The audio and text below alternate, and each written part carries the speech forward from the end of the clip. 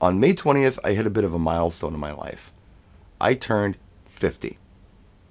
Now, I don't normally celebrate birthdays because I'm not a 12-year-old child.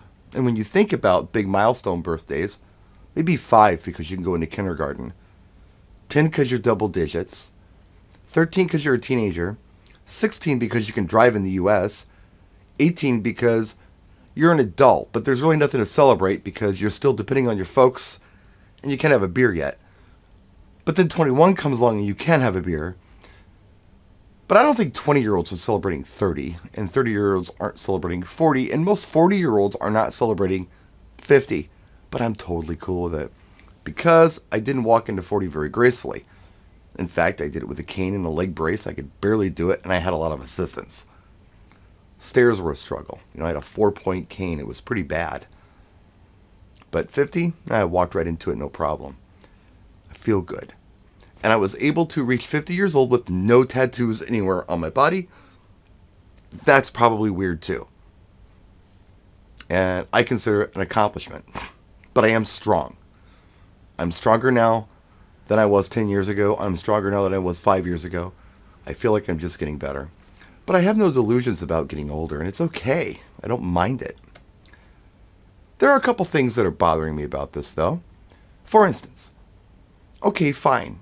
I'm 50 now. I'm officially an adult. Like, way into the adulthood thing. Like, I'm a grandfather in the whole bit. I'm like an elder person.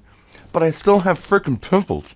And what's with that? I mean, you would think that part of the trade-off, with adulthood would be you can get rid of the pimples.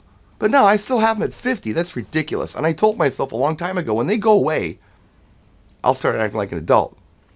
So far, they have not.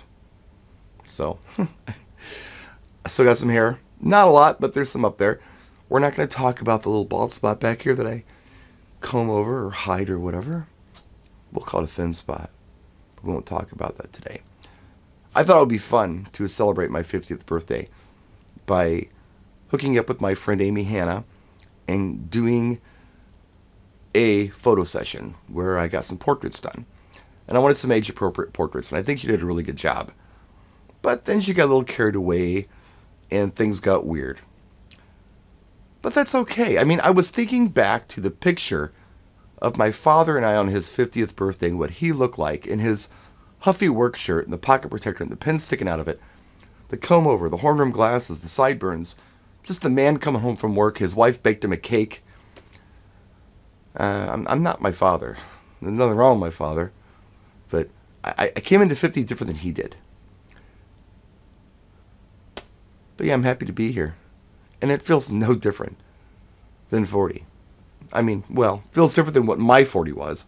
But I don't feel any different as far as anything else. I mean, okay, let's say it feels like 45. How's that? By 45, I was doing pretty good.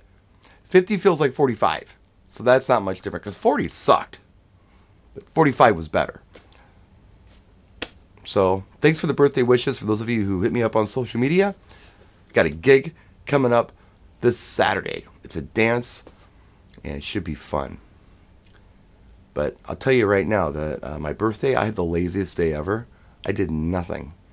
And I think when you turn 50, that's ultimately what you want to do, is have the laziest day in the world where you do nothing. And that's what I had. So thank you, everybody, for leaving me alone today. We'll see you next time. Gig log coming up this weekend. Take care of yourselves. I appreciate you. Practice and enjoy.